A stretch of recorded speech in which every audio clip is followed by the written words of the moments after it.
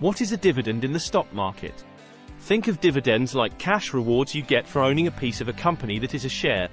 When a company makes money, it might choose to share some of that profit with its shareholders. That's where dividends come in. Actually, companies don't have to pay dividends. It's their choice. They might reinvest the money back into the business for growth, or, shower you with sweet cash. Dividends can be paid in cash or stock. Cash is pretty straightforward, but with stock dividends, you get more shares instead of cold hard cash. Usually, dividends are paid quarterly, but it can vary depending on the company.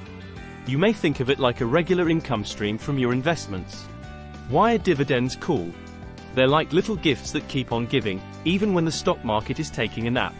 Companies that pay dividends are often established and successful, which can provide some peace of mind. Reinvesting your dividends can snowball your wealth over time, thanks to the power of compounding. But remember, dividends aren't magic beans. Not all companies pay dividends.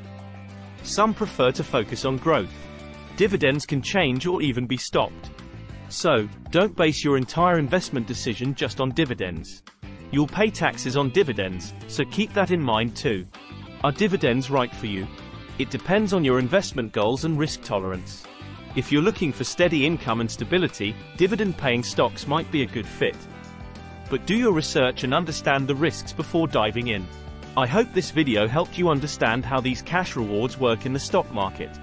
If you have any questions, drop them in the comments below, and don't forget to like and subscribe for more investing insights.